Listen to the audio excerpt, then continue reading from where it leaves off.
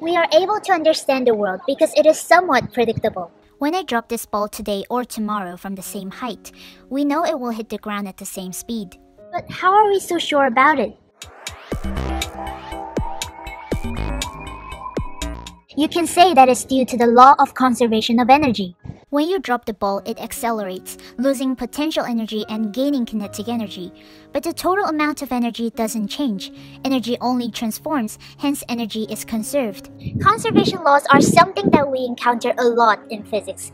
You may have heard of the conservation of energy, momentum, charge, and so on. So obviously it's called a law, so it must be true, right? Yes, but what we're interested in is to know what makes it a law in the first place. Well, it turns out that these conservation laws originate from a much fundamental principle called symmetries, and a beautiful theorem that connects those two is what we call the Noether's theorem.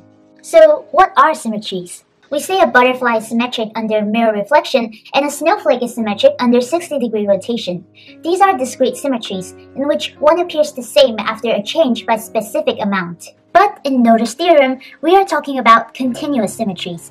For example, a sphere is continuously symmetrical under any amount of rotation. These continuous symmetries are highly mathematical. It deals with equations describing the laws of physics. For instance, we have an equation of y equals x squared. Even if you replace x with minus x, the equation stays the same.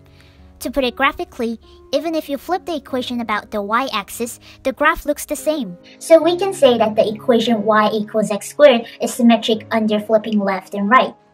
And this brings us to the Noether's theorem, that every continuous symmetry in a system implies a conservation law.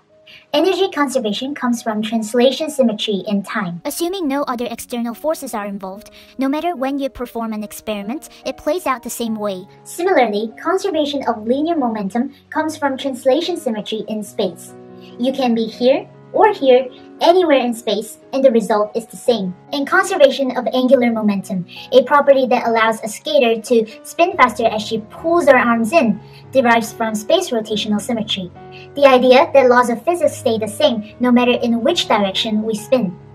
And these are just a few of many. So what we initially believed to be an obvious fact in physics, which in this case the conservation laws, turns out that it has an underlying source of symmetries. Noether's theorem is a fundamental idea in understanding our universe. It opens up to new possibilities, from searching for new particles to learning more about black holes. The world is full of obvious things which nobody by any chance ever observes. If only we can look closely into these things, who knows what amazing things we'll find next.